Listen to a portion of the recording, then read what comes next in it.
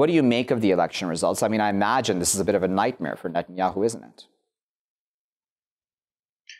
Yeah, I mean, Netanyahu gambled on kind of having a second round of elections this year, and he wasn't able to get more than the 30 or 31 seats or so that he's gotten.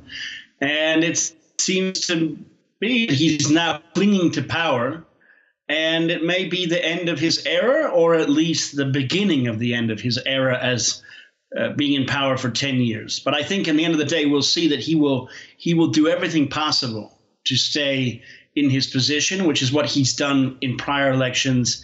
He's always pulled out all the stops and done every sort of sneaky thing possible in order to stay in power, because he believes that he is the kind of only person that can manage the ship of state, as it were, in Israel.